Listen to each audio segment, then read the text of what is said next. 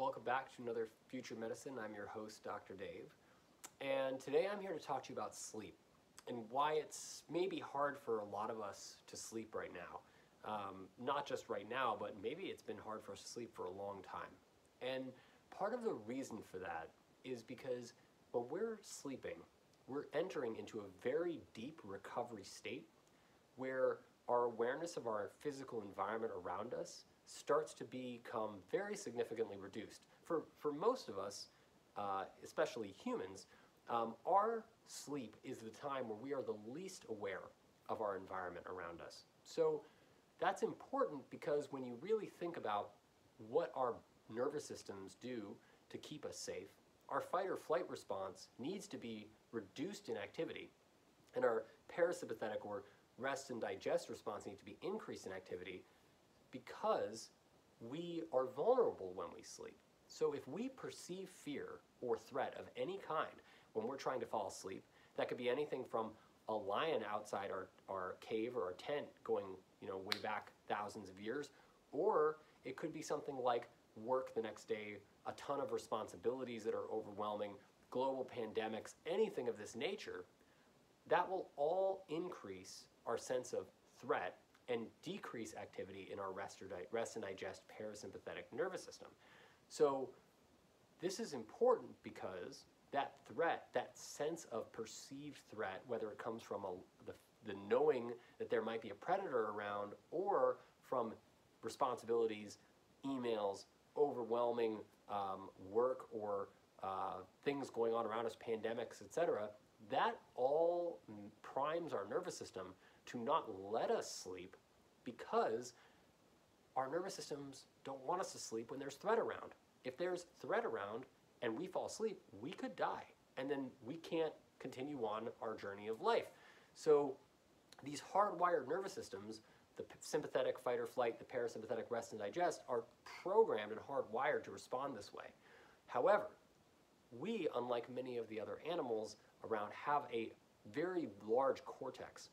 This is the part of our brains that is on the surface layer of our brains that stores, for the most part, all of our memories and experiences, including emotional experiences. And so when we feel threatened, we also have an opportunity to question, is this a real threat? Or is this a threat that isn't actually a survival threat? In the case of emails, traffic, overwhelming responsibilities, the global pandemic, most of the time, these are not actually threats that are affecting our risk of surviving in the moment we're trying to fall asleep. They're things that are what we call existential threats, or things that are perceived to be threatening on the long term because we don't have lions or saber-toothed tigers chasing us in the way that we did thousands of years ago. So, interestingly, we can actually control this. And the way we control this is by practicing techniques that restore a sense of safety to the nervous system. So when safety is important, because if we don't feel safe, we can't allow our parasympathetic nervous system to turn on, which then triggers our body to understand that we are safe enough to fall asleep. We need to feel safe to fall asleep because sleep makes us physically vulnerable to threat. That being said, how do you feel safe? So, breathing. Breathing is one of the most important ways to help ourselves feel safe and to help ourselves feel safe enough to access sleep states. One of my favorite breathing techniques I actually learned when I was trying to teach myself how to fall asleep when I had racing thoughts and overwhelming worry in medical school, and maybe even a little before that in college. And what I started to do was to breathe slowly and intentionally, focusing on my breath, coming into my mouth very slowly, as I talked about earlier on another Future Medicine, and really focusing on the breath reminds our minds and our bodies that if we have time to pay attention to the feeling of air coming into our nose and mouth and lungs, that we can't possibly be running from a lion in that moment. We can't possibly be in an immediate survival threat in that moment. So by breathing and teaching ourselves to breathe as the way we breathe when we're sleeping, long, slow inhales and long, slow exhales, that reminds us that we're safe enough to fall asleep. Another technique is stretching and movement meditation.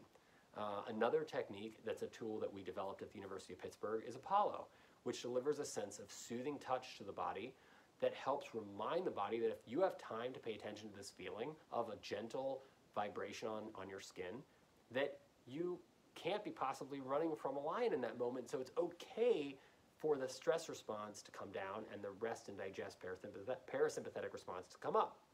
So these are different tools that can be used to help us fall asleep. Self-touch, putting pressure on our chest, gently rubbing our neck, gently rubbing the inside of the outside of the ear where there's a vagus nerve, afferent or receptive terminal. All of these things are different tools. Touch from a loved one, from a pet. All of these are different tools that can help us to feel safe, that can increase our access naturally to sleepy states that help us get better rest and feel better the next day. Thank you again for this great question about sleep, because I know this is something that's affecting a lot of us right now, myself included, and I really appreciate the opportunity to talk to you about this today. Stay tuned for more on Future Medicine.